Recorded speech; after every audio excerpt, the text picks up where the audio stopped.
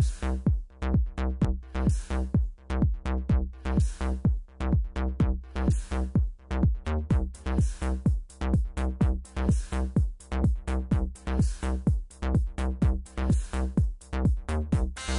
show, we just wanted to sort of do a modern take on a simple hair up idea.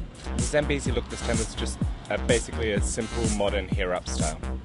We just used the KMS hair play dry wax, so it's perfect basically because it had enough hold to make the look work. So basically to get the look, what we did is section the hair around the head from the hairline to the low hairline with the top and just pinned it away.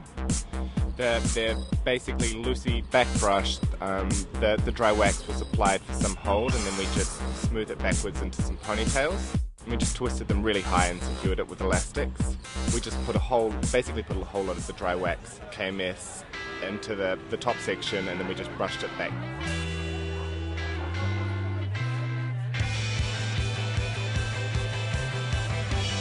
I really wanted the hair to be all off the face and up, but not too slick, not too tight.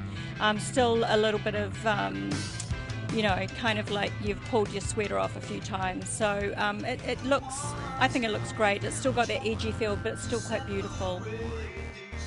Our director Greg and I touched base a couple of times in New Zealand before we came out here, so I'm really pleased with it. It's looking great. The girls look beautiful.